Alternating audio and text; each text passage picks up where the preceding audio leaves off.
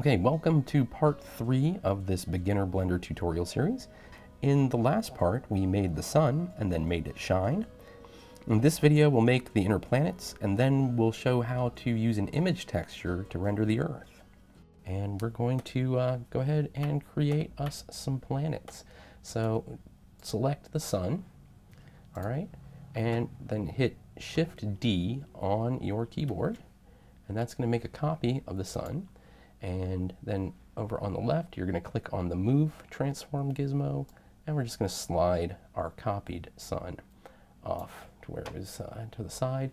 Now we have two suns. Okay, we really don't need two suns because, well, we're not on Tatooine, we're on Earth, so we only need one of them. But we're going to actually use this to make Mercury. We're just going to switch the material, and then we'll shrink it down, and that's going to become Mercury, and then we can duplicate that to create the rest of the planets. So that way we don't have to create a fresh new sphere. We can just make copies of what we already have in the scene. All right, so to change this up, we're going to make sure that our copy is selected. Go over to the Materials tab, and then you can see up here at the top, the sun material has the number 2 next to it. That's telling us that there's 2 objects in the scene that are both using the same material. So what we need to do is we need to make that second one have its own material. So just click on the 2, and that'll create a fresh new material out of the old one. So we're going to rename that Mercury. And then you can go up into the collection outliner up here, double click on the Sun 001 and rename that to Mercury. Okay, now we can scroll down on the materials section, and we're going to go ahead and turn this emission back to black, and we're going to turn this alpha back to 1. We're going to go down to these sections here where it says alpha hashed and none, all that. We're going to change that to opaque for both of them, just to get back to the defaults on this material. We could have just created a brand new material, but I just wanted to show you how to turn those things off. And so now you can see that it's reacting different to the light here. Let's go ahead and shrink it down. So hit S on the keyboard and then move your mouse, and you can size that down. And then we're going to hit the period on the number pad, and that's going to zoom us into our guy there. What we're going to do is go into the top orthographic mode by hitting the 7, and I think we want to move this guy in just a little bit closer to the sun. I like that. Okay, so now we're going to change the color. So over on the material, we're going to go to the base color, and we're going to make this sort of a brown, a dark brown color. I think that's good. All right, so now that gives us Mercury. All right, so now we're going to create Venus. So going back to the top orthographic mode, we're going to go Shift D to duplicate, and then we're going to move our planet out here and just give it a little bit of space. And so we want to size that up because Venus is bigger than Mercury, so that's pretty good. Now we just want to do the same thing we just did before, so we're going to make a new copy of the material, name that Venus. Okay, and take our copy of Mercury up here, call that Venus. And then we're just going to change the color. And it should be, we want it to be sort of like this. It's usually portrayed as being sort of this noxious color to it. So let's do that. That works quite well. And make sure that you save your progress quite frequently. And then Shift D again to duplicate and make a copy that we're going to turn into the Earth, which we'll put out about here, let's say. And we want to again make a new copy of this, call it Earth. And we're going to take Venus up here and call that Earth. So we're going to do something new here. Instead of just giving it a solid color for the material, we're actually going to use an image texture and use that as the basis of the color. Luckily for us, NASA has a bunch of 3D assets online, including some image textures of the Earth that we can use for free. Okay, so open up a web browser, go to your search engine of choice and search for NASA 3D assets. So as you can see here, the 3D models, NASA 3D resources link came up. Click on that. Over on the left, you're going to see images and textures. Go ahead and click there. Then scroll down to E, and you see this first one here that says Earth. Click there. All right, and so what you want to do is go down and get this first one here, is the one I'm using, this TIFF file. That's going to be the highest quality of the options. And then save it wherever you like.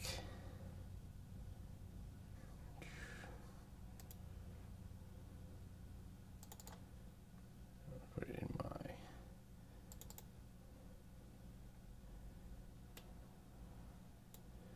That's going to save as a zip file. And then, depending on your web browser, you might be able to do this, where you just are able to open the folder and then go to Extract All and Extract, and just follow the prompts there to do that. Then we're going to go up, just make sure that it got actually extracted. So here we have a little folder with our image texture in it. And so you can actually delete the zip file after you've extracted it. You won't need that. Just remember where you have saved this, because we're going to need it in a minute. Okay, great. So now that you've got that downloaded and you know where your image texture is saved, we're going to go ahead and attach that to the Earth. So to do that, we want to go into the Shading tab, and so what we're going to do here is go up to the top here, change the viewport shading over here back to the rendered, and so now we have our sun and our first three objects. Hit the period so that it focuses on the Earth, because we're going to want to see sort of the results of what we're doing here. All right, and so the lower half of this window is sort of new to us. This is the node editor. There's a couple different sort of tools in Blender that will use this node setup, so it's a good opportunity for us to get a look at how these things work. So you have this material output node here, and that's what actually is putting the material onto the object. This thing here is this principled BSDF. This is a shader. This is actually what is allowing us to make sort of the highlights and the shadows look like they do. There's a lot of different options on here. It's very intimidating, obviously. This is the same set of stuff that is in the materials stack here. The exact same things, just in this node setup. So here's something really, really cool about the nodes. See these buttons here? Well, you can plug stuff into them. And so instead of just using a monochrome color, what we're going to do is we're going to plug an image texture into this base color, and then that's going to show up on the sphere. So here's how we do that. Go to Add, go down to Texture, Image Texture. And then it gives you this, this image texture node sort of attached to your mouse. So find a spot for it out in the open to the left of that principled BSDF shader. And then pull the yellow dot and make a little yellow noodle and connect that to the base color. Then you're going to go over to Open, and now we're going to select the image texture. And so for me, that's in the Standard Assets section of my drive. And so now we have the texture on our planet. And look at that. It actually, just throwing it on there, it looks pretty good. You can see the seam right there, but overall, it's pretty good, you know. So for our purposes, since our camera is going to be pretty far away from this, we're not going to worry about it. That's all we need to really do for the setup of our texture. So we're going to go back to the layout window. All right. And now we're going to make Mars. And so we're going to do Shift-D to duplicate. And we're going to pull Mars a little farther out here. And Mars is a little smaller than the Earth. So we're going to hit S to size.